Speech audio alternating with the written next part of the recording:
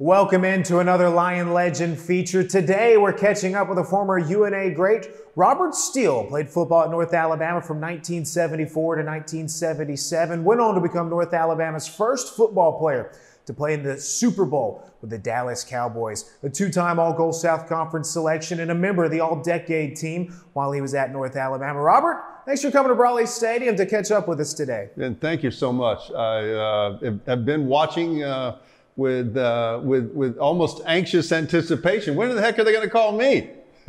Well, we're certainly glad to have you here with us today. And we like to start all these out with just the simple question. The University of North Alabama, with all the success you've had playing and in business as well, what does the University of North Alabama mean to Robert Steele?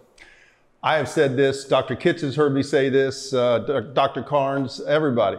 UNA made me who I am. And I will say that without hesitation. I would not be Robert Steele without the University of North Alabama. A native of Columbus, Georgia, let's jump into your story. Take us back to Hardaway High School. In your high school playing days, early athletic career, what kind of athlete were you? Not very good. I didn't even get to play a down my freshman year. I did not play football my sophomore year. I didn't play a down my junior year. And I was frustrated and upset. I was underdeveloped. I weighed about 150 pounds. And I went back out. We had a coaching change for my senior year. And it worked out because the coach that, similar to a lot of experiences from a lot of athletes, the coach that was there did not believe that I was talented enough to play on any team. So we had a coaching change, and it allowed me to get to play. They put me in as tight end. They knew I could catch the ball, but we had two great receivers, and one went to Florida A&M, and the other one went to Georgia, and I ended up coming to North Alabama. So I got to play. I caught 25 passes my senior season, the only year I got to step on the field. So a breakout season leads you to North Alabama in 1974. What was the recruitment journey to campus like? It's really funny. My head coach, Fred Marceau, took Jesse Murray, who was the receiver, Mike McGlamry, he went to Wake Forest, and they wanted all three of us to try to come as a package. Well, these guys were stars. I was not. They offered us all three scholarships. I was the only one that accepted. And it was funny on the drive back, Fred Marceau actually borrowed my dad's car to drive up here for the recruiting trip. That was the funny sidebar that I've totally almost forgot about. So you arrive on campus in '74. Mickey Andrews was the head coach. Take us back to what campus was like when you first got to Florence. So I gotta tell you, I had never been away from home. I became extremely homesick. In fact, so much so that I tried to quit about 10 times. I ended up finding James Lattimore, who was a linebacker at the time, and he was from Columbus, Georgia. So I had an instant connection with James, and I literally said to James, I hate this place. I absolutely have to go. And after a few conversations, he finally said, Robert, I get it. I know that you don't want to be here. And why don't you just stick it out to Saturday? And if you don't like it past Saturday, then I'll help you pack your bags.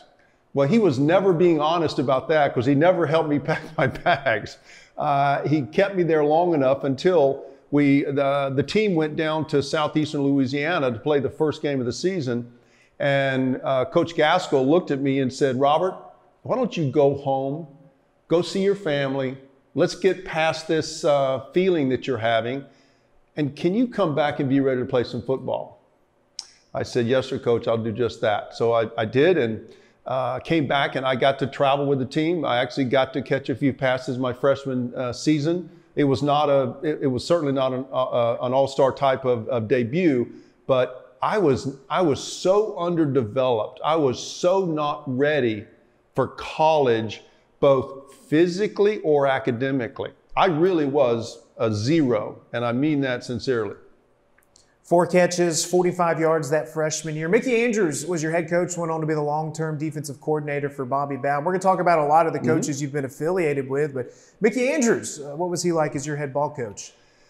So kind of like most head coaches, and I'll share this later when we talk about Coach Landry, but most head coaches they leave the position coaching to the position coaches, which I think is like a CEO would do. And so I had most of my experiences with Coach Gaskell, and he was the one that really mentored me and really supported me, promoted me, and encouraged me to the point where if there is one person in my life that changed my life is Coach Richie Gaskell. So let's talk more about your career. 1976, your breakout season, 30 catches, 566 yards, 5 touchdowns, a second-team All-Gold South Conference pick. You said you struggled early on. What started clicking for you? Well, you're going to be surprised when I say this. I had my left knee blown out by a cheap shot linebacker, crazy guy. And I ended up having to have surgery my freshman spring. I went through the surgery. There was a surgeon here on campus. Bob Martin was a tight end at the time. He ended up getting operated on. He blew his knee out about the same time. He was operated on by a guy named Dr. Hatchett, believe it or not. When I told my mom that Dr. Hatchett wanted to see me, she said, no way, no nothing. She used different words. And she said, you're coming to Columbus, Georgia. You're going to see Dr. Jack Houston, friends of ours, and you're going to get the surgery done here. I had the surgery done here, and I was fortunate enough that it was over the top good. Get to campus for my sophomore season, and I'm favoring my left knee and putting more pressure on my right knee. And about halfway through the season, I holler out to Coach Gaskell. I said, he said, why are you limping? I said, Coach, my knee hurts. He says, you're good. He hollers across the the field. Your good knee or your bad knee? I said, my good knee. He goes, I got to say it just like he said it. And so I went and had surgery again. Here's the outcome.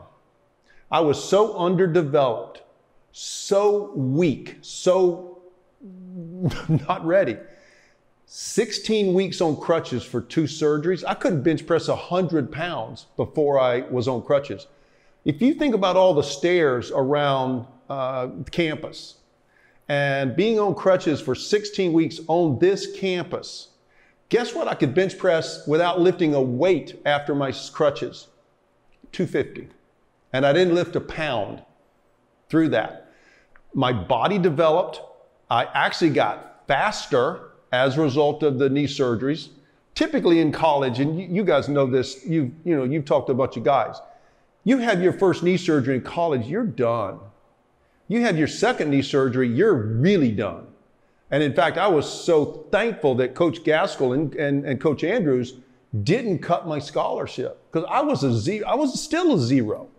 Show up on campus for that junior season, which is your question. I had to give you the backdrop. But you asked the question, and I was ready to play because I was stronger, I was faster, I knew I could catch. I just needed the time on the field. I had not had any time on the field. Think about it. I played 1 season in high school. I didn't have the experience that every other kid that comes on this campus had. 1 season, 10 games. That's all I had. And a couple of catches my freshman year. I don't even think, did I have a catch my sophomore year? I didn't have it on there. I don't think I did. So, come to my junior season, I'm ready to play ball. And Coach Gaskell knew I was ready to play ball. And he, I became this, Roger Ralph, thank goodness he graduated. And it left a spot for me. And I was able to step right in and become the player that I knew I could become. Outstanding season as a junior. Then Wayne Grubb takes over in 1977. UNA fans very familiar with Coach Grubb. Another coach in your long list of coaches. What was Coach Grubb like for you? Can I be really honest? By all means. Coach Grubb did not like me. In fact, he did not speak to me. He spoke to my date at the senior athletic banquet. He did not speak to me standing right next to me. There were some, I don't know if it was personality or whatever, but let me give you the last fact. Terry Witherspoon, who you, I think, have interviewed, and Lynn Harvey and a few other guys were going to go to Atlanta for the tryout camp that year. And Spoon wanted me to drive because I had a car and I was willing to pay for the gas.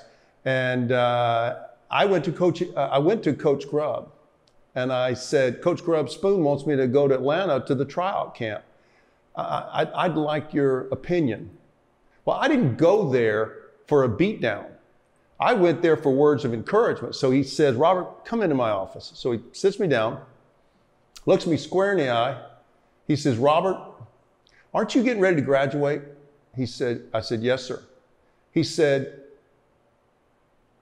tryout camps are all about speed, and you're slow.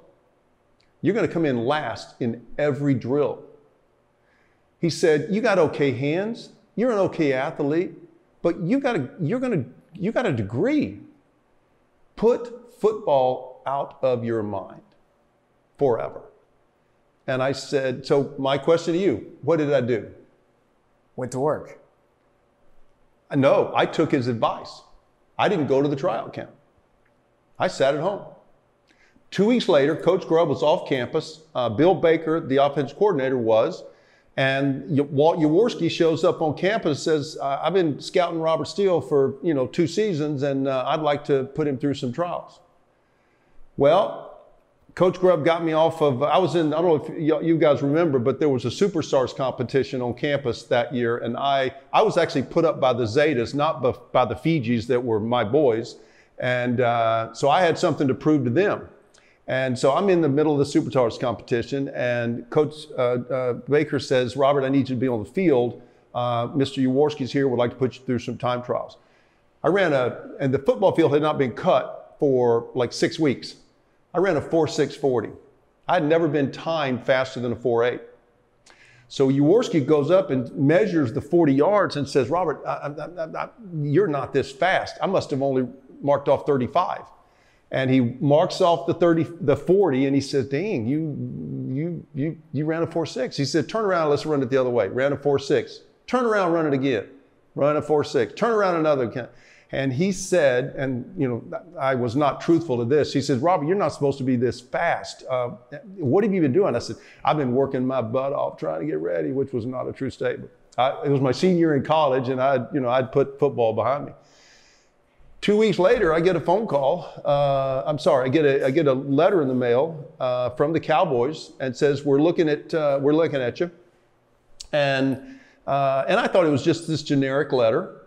And long story short, I didn't get drafted. I signed a free agent contract and showed up to training camp, and the rest is history.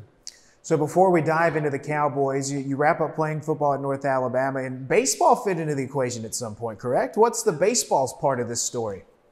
I went to Coach Jones, and I said, I'd like to play baseball. And he said, you can't. You got to play spring ball. And I said, they won't let me play spring ball. They don't want me to get hurt again. So I went to Coach Gaskell and I said, I want to play pro, because I had actually been offered a pro baseball contract my freshman season. And I turned it down because I was just coming off the rehab. But long story short, I convinced Coach Gaskell to let me play baseball my junior season. And I had not a great season. Coach Jones, a great guy, great coach, great, but he was a pitcher for the Boston Red Sox. He did not know how to teach me hitting.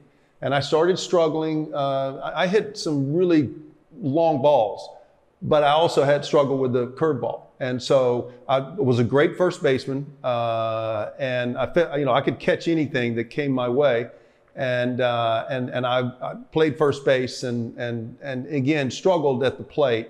And so I didn't want to, because Coach Jones was still there. I love Coach Jones, but I knew I wasn't going to improve, and so I decided to play my senior spring and just do nothing. So you wrap up at North Alabama, and let's jump into the journey with the Dallas Cowboys. Coming off of a Super Bowl win the year prior, you end up in training camp with the Cowboys. You look at some of the names: Roger Staubach, Tony Dorsett, Drew Pearson, defense that featured Ed Too Tall Jones, Randy White. What was it like for you coming from North Alabama, going to training camp with the defending Super Bowl champions? So I got to tell you, and I got plenty of stories, but the one story I need to share is I had no experience with the NFL. That was not my lifelong dream. I got to tell you, and so I knew no one in my life that played for in the NFL. So I knew that Harlan had played in the NFL, and I went to Jerry and I said, Jerry, can I get 10 minutes with your dad? Because he played in the NFL, and I don't know your dad, but I'd like to meet him and just see if he would give me 10 minutes of his time. Jerry set it up. We went out to Brooks High School, sat on the bleachers, and Harlan, and I got to tell you, this was, I thought he was going to take me on the field and show me some moves and try to, do something. He sat down and he talked to me for 2 hours and just gave me himself, and that was really cool. And so he basically said, Robert, keep your mouth shut and do your job on the field. The best thing he ever said to me, and I did exactly that. He said, they don't want to hear from you. They want to see you on the field performing. So I go to, so I read all the materials. I read about Drew Pearson, and he came to camp. He came to Dallas before training camp started in Thousand Oaks. And so I went up to Gil Brandt at the rookie orientation, and I had really good times. I had good numbers on the rookie orientation camp. And I went to Gil and I said, Mr. Brandt, what does it take to be like Drew Pearson and come to Dallas before training camp? Because I won't make the team without being acclimated. And I said, I read everything that you guys sent me, and I know that I can't make it without that. He goes, well, that's Coach Landry's decision. And I said, okay, can I go ask him? And he said, no, I'll take care of that. Well, I was invited, because my numbers were so good, I was invited in. And I got to tell you, that 6 weeks, I worked out 12 hours a day, every day. And, they were only open 6 days. And on the 7th day, I didn't rest. I ran 7 miles every Sunday.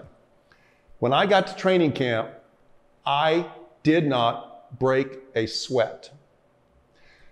At the end of training camp, well, let me back up. When I get to training camp, I look at the depth chart. You got Drew Pearson, Golden Richards, starters in Super Bowl 12. You got Tony Hill and Butch Johnson. The Cowboys have always only carried 4 receivers. I get to training camp, I look at the depth chart, and I am number 20 on the depth chart of 20.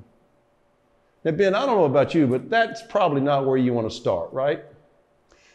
And I looked at the depth chart, and I swear to you, I smiled, and I'm a little wired a little differently, but I smiled, and I said, you know what? I got nowhere to go but up. Everybody else has got plenty of places to go down. And so from Harlan's coaching and from all of my other experiences, I said, I'm going to work harder. I'm going to catch every pass thrown. I'm going to do everything possible so that they don't cut me first. So we get there. I make the first cut, make the second cut, make the third cut. I go to Ditka, and I said, Coach Ditka, I'm now alternating with Tony Hill as the 5th receiver. They've already cut, a bunch of people in front of me. So I go to Coach Ditka and I said, Coach, have the Cowboys ever carried 5 receivers? He said, nope. I said, so what can I do? What can I do now to get there? He said, special teams. And of course, Coach Ditka was a special teams coach. And he goes, we're going to get ready to play San Francisco, OJ's last season. We're getting ready to play San Francisco at the Cowboy Stadium. And, we're going to be working on special teams today. Why don't you get out there? I said, okay, done. And so I get out there for punt. They're doing punt protection. And so I get on the defensive side, and Coach Stallings comes up to me and says, Robert, get on the left side and block the punt. And I did. And I was in Danny White's face within a second. I mean, no kidding. And Landry looks over at Ditka and kind of gives him a look. And I could tell that they were not happy. Stallings is now having fun. He gets me and puts me on the right side, and he says, block it again. So I was in Danny White's face in like a second. And Ditka slams his clipboard to the ground. Landry is going crazy, and Stallings is having the time of his life, right? So he then says, Robert, do it this time, but go up the middle. So I tried to go up the middle, and I was flattened like a pancake. But come Saturday night, I'm on the field on all the special teams. Get to the end of training camp, and this is two stories. My book is called Steele Here. We get to the end of training camp. We're getting ready to break camp. I'm still there, and Coach Landry calls a roll. He calls the whole roll, calls Staubach. Staubach says present because of his Navy background. He calls Steele, and I said here, because I didn't want to say present. And back of the room, Drew Pearson goes, Steele here? Why are you Steele here? And Landry started laughing. Everybody started laughing. And I knew at that moment in time that I was close. So fast forward another couple of weeks, we break camp. We're in Dallas, and we're getting ready to play the Baltimore Colts in our first game. And during training camp, when you get cut, they tap you on the foot. They call it the Turk. The Turk taps you on the foot, basically says, Coach Landry wants to see you and bring your playbook. Well, that never happened to me. Gil Brandt calls me up and says, Robert, we're making some roster changes, and but we got to release you, and I want you to go home, see your family, and just hang by the phone. Well, I didn't know what that meant. I mean, I'm a kid. I didn't know what that meant at all. And so I go home. It's hard for a kid to sit for 7 days waiting for the phone to ring.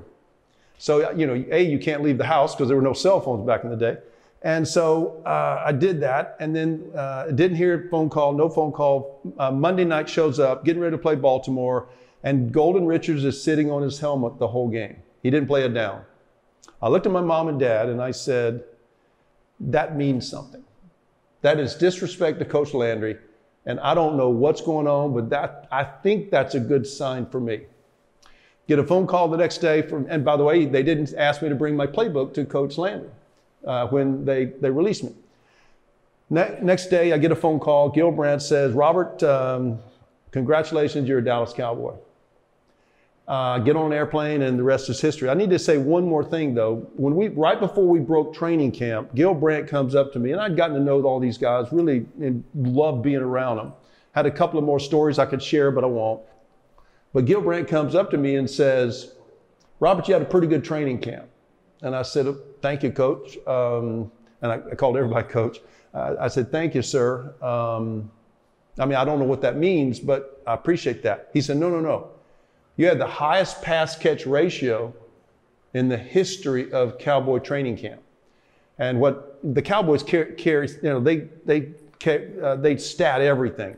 And so they record every time a ball is thrown your way. I mean, even in a drill, even in a flipping it with quarterbacks, they literally stat everything. And he says, you had the highest pass-catch ratio in the history of the Cowboys. And I said, thank you very much. And so that plus the special teams play, plus the trade of Golden Richards created a spot for me. So you get to spend that year with the Cowboys. They would go on to the Super Bowl. We'll touch on that momentarily. But Tom Landry, head coach for Dallas, legendary NFL coach, 250 wins, 2 Super Bowl wins. What was the impact he had as your head coach? So Coach Landry, and I said this kind of earlier about head coaches, I respected Coach Landry. Coach Landry was the consummate CEO, if you think about that from a business term. He coached the coaches, and he let the coaches coach the players, which is why most of his coaches became head coaches themselves, and darn good ones at that. Mike Ditka, Gene Stallings, Dan Reeves. I mean, think about the legacy that he created. And so I took that philosophy of coaching the coaches as the CEO, and I wrote an article that was actually published in Motivated Magazine. Richard Branson was on the cover, and I wrote an article. They asked me to write an article about my experiences, and I entitled the article, "What Landry, Reeves, and Ditka Taught Me About ... business." And I consider that my MBA, if you will. So anyway, that was what I thought of Coach Landry, and again, he truly was the epitome of a head coach, and we respected him beyond measure. And of course, I loved Coach Ditka. Got plenty of stories about him. Loved Dan Reeves. I was accepted even though I was a free agent rookie. I was the only free agent out of 80 players to try out. Brian Billick was one of the tryouts, and he didn't make the squad. But I was the only free agent out of 80 to make the team, 4 other draft choices. And so, the Fab Five, as we called ourselves, were the rookies that got to play in Super Bowl 13. So you mentioned some great names there. Dan Reeves, offensive coordinator, great NFL career as a head coach. Mike Ditka, everybody knows the Chicago Bears, the 85 Bears. The run he had. Roger Staubach, the quarterback. Do you ever sit back and just think about, wow, I got to be associated with some of the biggest names in NFL history? People ask me about that, and I got to tell you, before the concussion movie came out, I really thought I would play 6, 7, 8 seasons. I had the hands, I had the speed, I had the ability, but now because I had to play special teams, I got kicked around a lot. I used to say, I got to play 2 seasons. I'm thankful for that, but I had hoped to play longer. And after seeing the concussion movie, I basically said, you know what, I got to play 2 years, and I'm thankful that I did. And of course, my final statement is, but when you're 22 years old, what would you rather be doing than playing for the world champion Cowboys? So can I share one more little sidebar? This is a funny sidebar. I wrote the book Steele Here, and not because I was passionate about writing the book. I wrote the book because I was on an airplane, a business trip to San Francisco, and I watched the movie Invincible with Mark Wahlberg about Vince Papale. And I watched the movie, and it's an entertaining movie, but when I got off the plane and I went to work, and I worked all week, and I got on the plane coming back, I kept thinking about the movie Invincible. And I said, Vince Papale, I mean, great guy, great story, 30-year-old bartender. But he didn't have to make the world champion Dallas Cowboys in '78. He had to make the last place Eagles in Dick Vermeil's first season. So I ended up on 9 Delta airline flights. I wrote the book. And I had to title it Steele Here, and the publisher wanted me to change the title. I said, heck no. It's going to be Steele Here, but nobody will get the story. I said, they will if they read the book. So anyway, that was that. And so I got to meet, I actually went to an Emmitt Smith gala a couple of years ago. Vince Papale was there, and I got to meet Vince, and we were sharing stories, having fun, talking, as guys do when they get in those moments. And I looked at him and I said, Vince, I wrote a book called Steele Here, because, great story. I said, but, I had to make the world champion Dallas Cowboys. He said, yeah, I got a movie. So that, and again, I respect him for that. But I do believe that, our stories are very, very similar in terms of, number one, starting out as number 20 on the depth chart. I was just fortunate. I really was fortunate. I was at the right place at the right time. I had the encouragement from all the folks in my past, and the moment of, the moment in time, and I speak about moments in time a lot.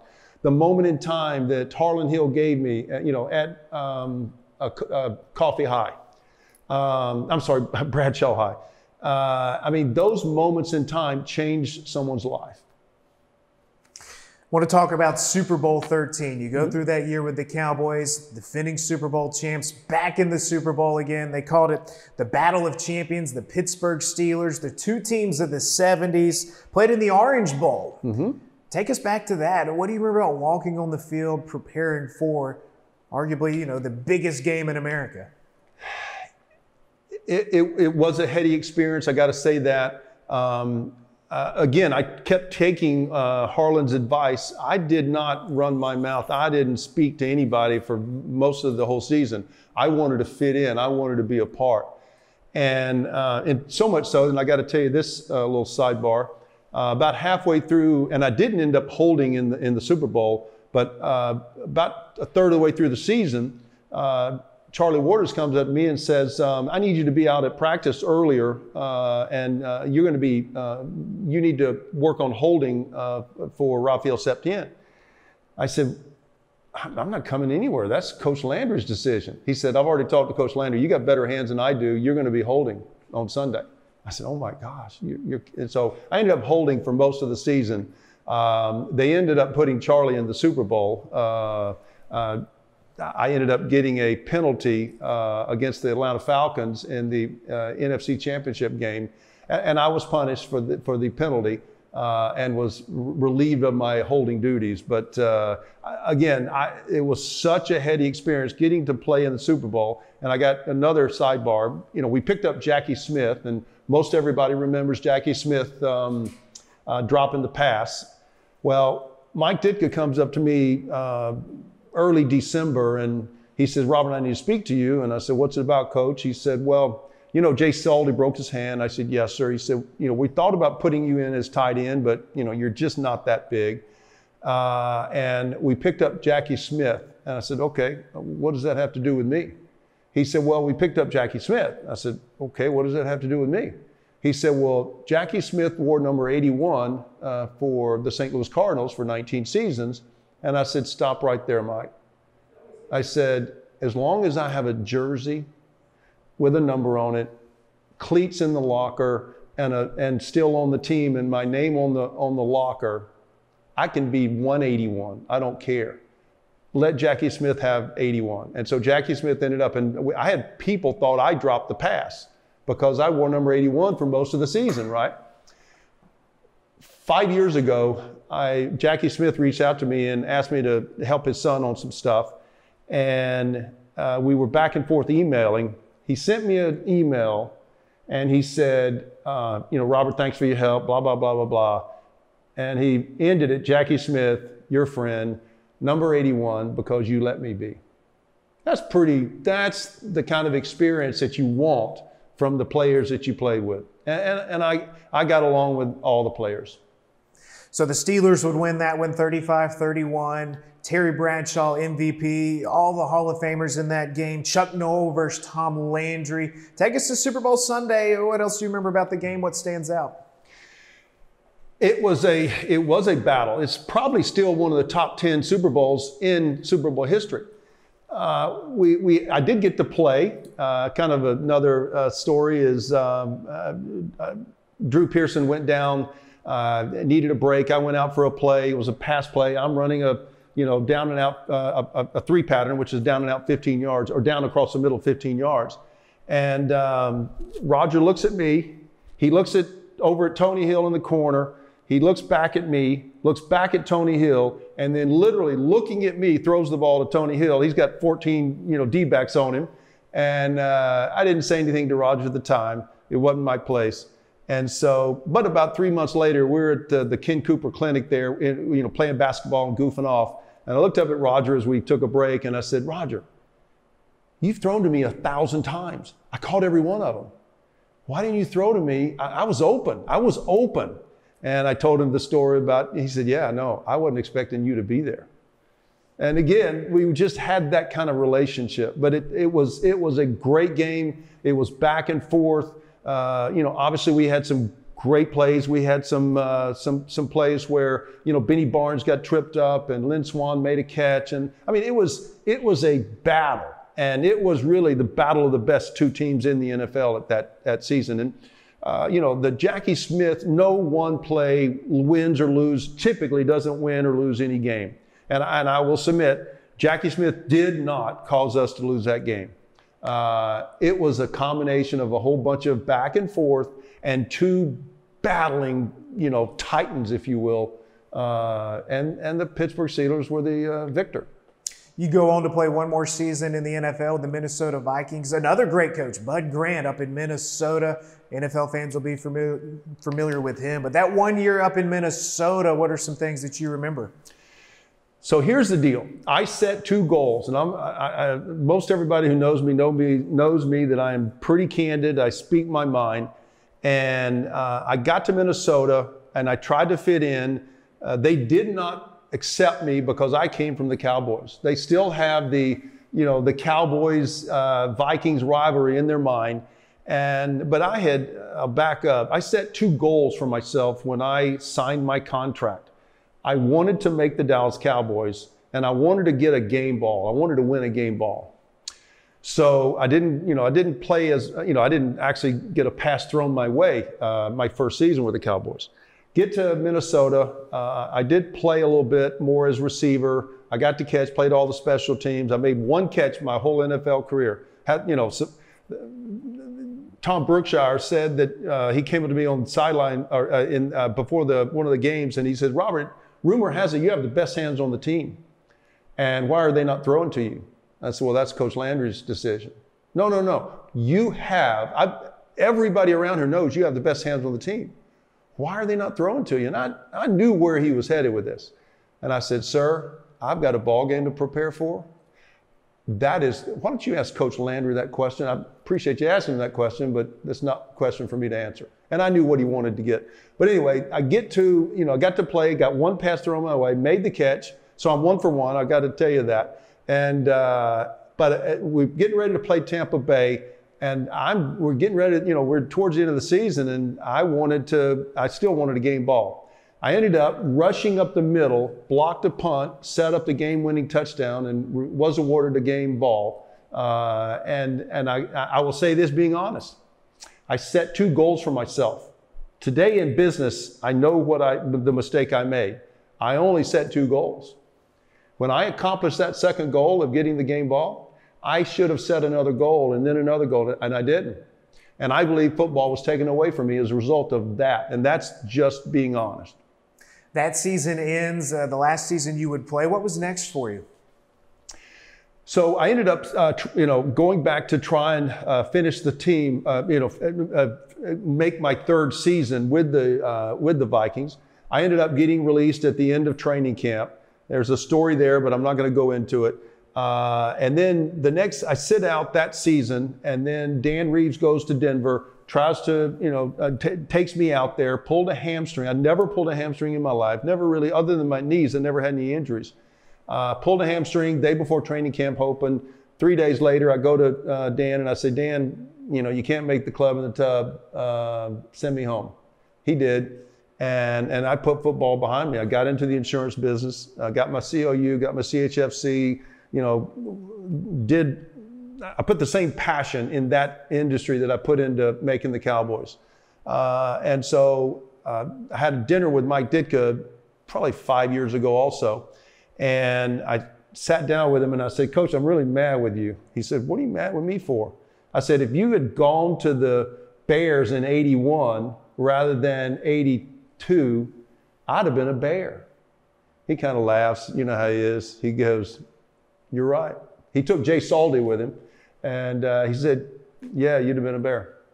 So anyway, I loved every player, every guy. I loved everybody. It was just such a great personal experience. And I got to tell you, and this is part of the end of the story, when I made the Dallas Cowboys, my life forever changed.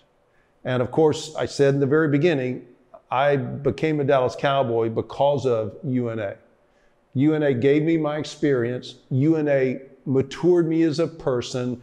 I got my degree. I was on the Dean's List 6 of my 8 semesters.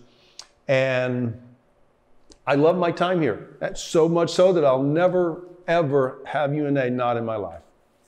So you begin a great business career. 2017, the Steele Center for Professional Selling is named after your father, I believe. All the success in business and the NFL run, the Super Bowl football at UNA, but that right there, what was that like for you? So Dr. Kitts approached me with, naming it the Robert H. Steele Center for Professional Selling, and I said no, I don't want it named after me. And he came back another time, and I kept saying no, no, no. And they finally convinced me that, to do it. And basically they said, Robert, you don't understand. We want you involved. And this is a legacy kind of thing. This will always be the Steele, the Robert H. Steele Center. So they named it the Robert H. Steele Center and did a plaque, did everything. And 30, 45 days later, I call up, the university and I said, we got to change the name. It can't be, I didn't even name my son after me. I said, it can't be the Robert H. Steele Center. I'm uncomfortable with that. I want it to be the Steele Center in honor of my father because he was the best salesman that I ever met. So the underdog story continues from playing college football at UNA to the NFL to the Georgia State Legislature. What's the story behind that in your run? So I got involved in the Republican Party. And again, I don't look at things as right and left. I look at things as right or wrong. And so I wanted to get involved. I wanted to do public service. And I ended up getting involved in the Republican Party from 1980. And ended up going through the chairs, with the Republican Party, became county party chairman for 2 terms. And as I tend to do from time to time, got on a podium and said something really stupid. I said, if we don't find someone to beat who's in office, I will run. And of course, then they put me to the test and made me run. Ended up winning the campaign. I beat a person that was 12-year incumbent and it had an 86% approval rating. Ended up winning the election 52-48 and served a 2-year term and went for re-election and was defeated. I will say this, I loved the running part. I didn't love the serving part. You had every group in the world, Georgia, trying to get you to meet with them, to hear their issues, to help them get their funding and all those things. And you basically put your business career, you're making $12,000 a year as a state legislator, and you have 24/7 access from people that want to talk to you. So your business career goes on hold. So I didn't enjoy the serving part. I loved the running part. So I want to wrap up with just 2 questions. You've mentioned it throughout this interview. Still Here, An Underdog's Secret to Success, the book you wrote several years back. You've talked about it a lot, teased some stories. What's something else UNA fans might be interested in that book if they haven't read it? Great question. It's actually not as much about sports as you would think. It is more about business and life. And I do talk about some of the stories of what, the influence of Coach Landry and Coach Ditka and Staubach and Gil Brandt and all the others. But I think maybe the one takeaway is if you want something bad enough and truly put your mind and your heart and your soul into it, you can accomplish it. And I was not supposed to make the Dallas Cowboys. I was not supposed to play at UNA. I was not supposed to do a lot of things. But once I learned that truth, which is most people don't accomplish the things that they want because they don't want it bad enough. Once you have set that as your focal point and your focus, and you commit yourself 100% and you are passionate about that, you will accomplish that. So we'll end this Lion legend with this. Talk about Harlan Hill, the first great UNA football player to come through, great run with the Chicago Bears. You become the first of 5 UNA players to play in the Super Bowl. And between Harlan and you, not very many people got a taste of the NFL. So you play Super Bowl 13. UNA football starts to take off in the 80s, the championship run of the 90s. Great dominant run in Division II, now taking the step to Division I. Being associated with the long football legacy at North Alabama, I know you mentioned you didn't want your name on the building at North Alabama, but being associated with all of that, just how special is your journey? Well, my journey is no more special than any other journey. Roger Ralph was a superstar at UNA. He deserved to be in the NFL far more than I did. So many other players. Terry Witherspoon should have been in the NFL. Lynn Harvey could have been in the NFL. I mean, there were so many players that could have, should have, would have played in the NFL. I just happened to be, and I said this earlier, happened to be at the right place at the right time. And what I do hope and believe is that I might have just opened the floodgates a little bit, because Brad Hendricks came in the next year, a few more players, and Jerry Hill, I just think hopefully that my making the Cowboys at that moment in time allowed UNA to get the credit for putting great football players on the field and graduating great students to go on to do great things in life. So I'm humbled to be a part of this university. I will always be a part of this university. And I said this before, I'll say it a thousand more times. I am one small, cog in this really large wheel of life. And UNA, I'm so proud that I'm a part of that and this university. And as I've said before, Dr. Kitts and Richie Gaskell and all the people that have been in my life in the past and through the rest of my life, I want to be a part of this university. Robert, we certainly appreciate the time. Thank you for being a Lion legend. Thank you, sir.